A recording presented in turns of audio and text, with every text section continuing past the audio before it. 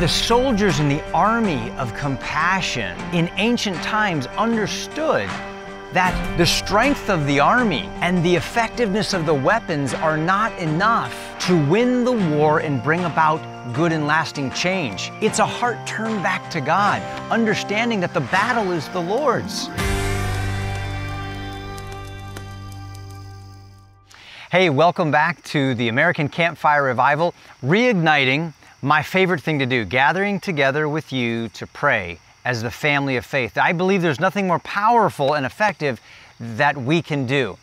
Well, tonight I want to talk with you about the spirit of 1776 and why we need to learn a lesson from Psalm 17 verse 6 and from the pilgrims who left us this monument. But first, I want to talk with you about our sponsor, Trail Life. Boys and girls are different. Too many boys are getting caught up in cultural gender confusion and wondering, what does it mean to be a boy? Am I a boy? Is masculinity toxic? Is it good to be a man? The Bible makes these answers clear. In Genesis 1:27, God says He created male and female, and He declares that it is good to be a man. My friends at Trail Life understand that boys need men to teach them how to be godly men. And they've developed an intentional program that creates a safe space for a boy to be a boy. Trail Life provides a space for boys to run through the woods, climb trees, battle with sticks, wrestle with friends, play in the mud, and land exhausted in the tall grass. That's what my boys needed growing up, and it was during these moments that we had some of our best conversations and when I passed on meaningful truths to my sons. I believe every community in America needs a Trail Life experience for boys and for men. I want to encourage you to talk to your church about bringing a Trail Life troop to your community and help raise the kind of men this country needs. Learn more at www.traillifecampfire.com. I love living in Tennessee. I see American flags everywhere that I drive, and I see Tennessee state flags everywhere I drive, and the Don't Tread on Me flags flying off the backs of trucks. And I feel that there are many people who have this spirit of 1776 Revolutionary War in their heart, and they're just ready to go all out and save the nation. And that's always got to be on the table as a last resort. Nobody wants war and revolution. That means blood in the streets. And so my word tonight, for those who want to go all 1776 and they're ready to go, flying the flags and stocked up, we would do well to take a lesson from the scriptures and turn first to Psalm 17 verse 6, which is the opposite of a call to grab your guns and head for the barracks, and it is a humble plea to God for help. Listen to this. I call on you, my God, for you will answer me. Turn your ear to me and hear my prayer. Show me the wonders of your great love, who also save by your right hand those who take refuge in you. Do you see that? The soldiers in the army of compassion that fought for righteousness on the mission to bring heaven to earth in ancient times understood that the strength of the army, the strength of the horse, and the effectiveness of the weapons are not enough to win the war and bring about good and lasting change. It's a heart turned back to God, understanding that the battle is the Lord's. Our pilgrim forefathers and foremothers understood this. And they left for us their humble strategy that began with a heart for God and resulted in liberty, blessing, and protection that is made to last for generations if we stick with that plan laid out for us in Psalms 17, verse 6.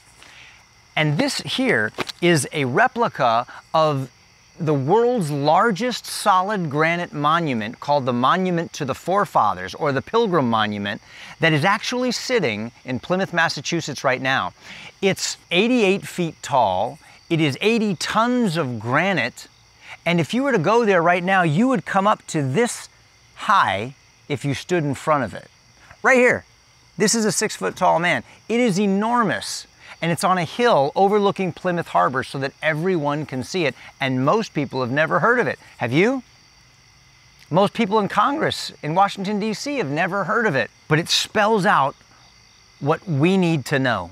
If we're going to be reformers and not just reporters, repeating the gossip and the hypocrisy that we see around us, we've got to start with turning to God. And here's their secret sauce recipe for a free and just society.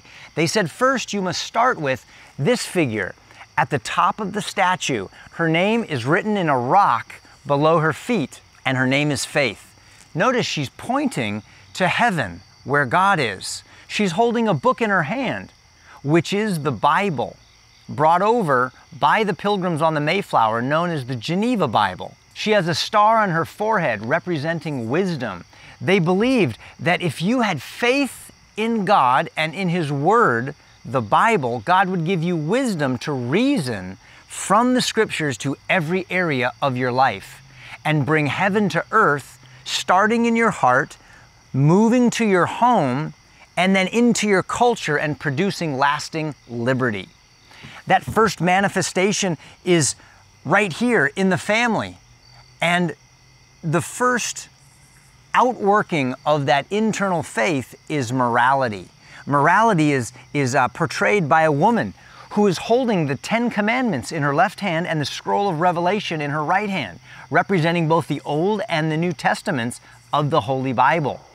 On her left is the word evangelist, and inscribed under her chair is a man preaching the gospel, because they didn't believe morality was an external standard of righteousness imposed by a government, by mandates, or by law. That true morality had to start in your heart.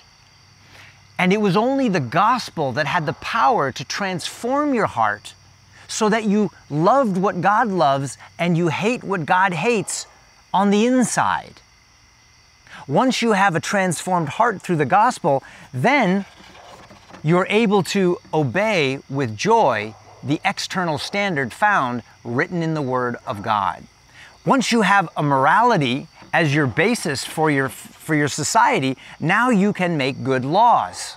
And this is the next manifestation. The man of law is sitting in the judge's chair with the book of law in his hand. And notice, the book of law in the judge's hand is directly beneath the book of law in Faith's hand, indicating that man's laws must always line up under God's laws or they're not good laws.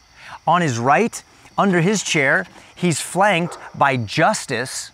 She's holding scales of equity in one hand and a sword in the other, indicating, as Romans 13 tells us, the government does not bear the sword in vain, but it is to be deployed with equity, regardless of your social status, regardless of your race or ethnicity or your economic status. Even the king, even the leaders are to be under the law and justice equally.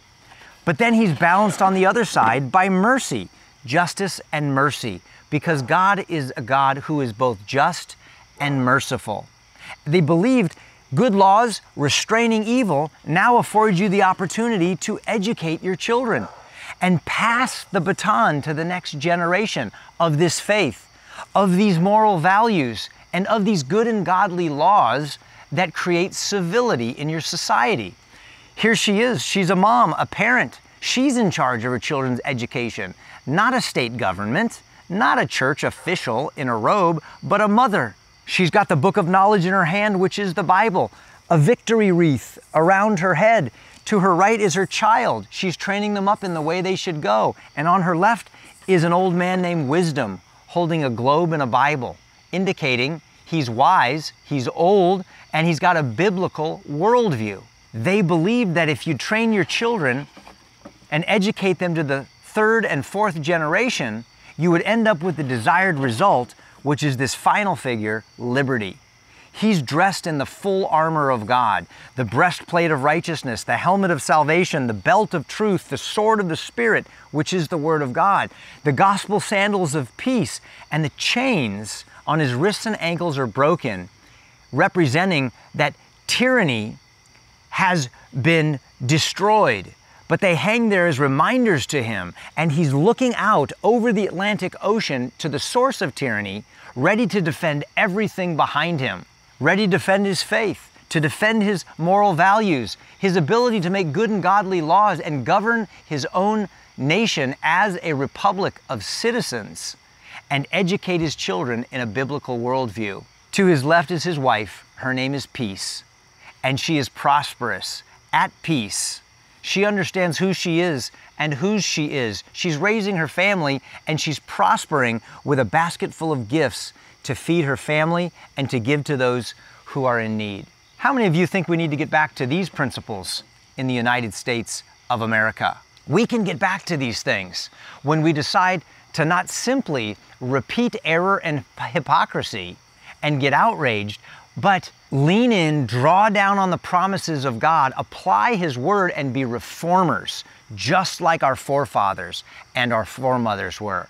I hope you'll join me for the 100 days leading up to the election as we continue to figure out how to apply these things to our families and to our culture. So invite your friends, ask them to join the American Campfire Revival. Send me your comments. I hope that you'll get a copy of my new book, Born to be Brave, How to be Part of America's Spiritual Comeback.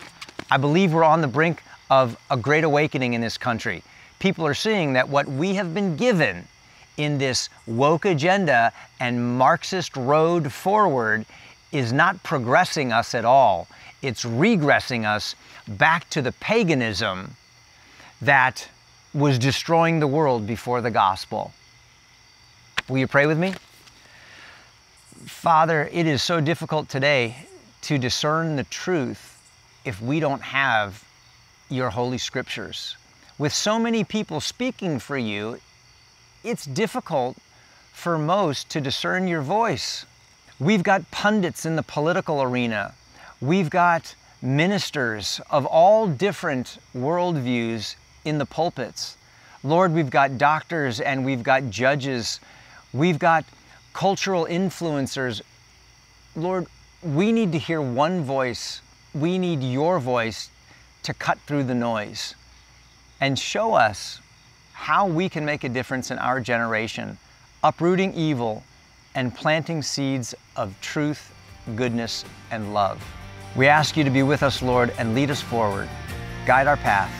In Jesus' name, amen. God bless you, and hope to see you again in a couple days. To get my new book, click on the link in the description or buy wherever books are sold.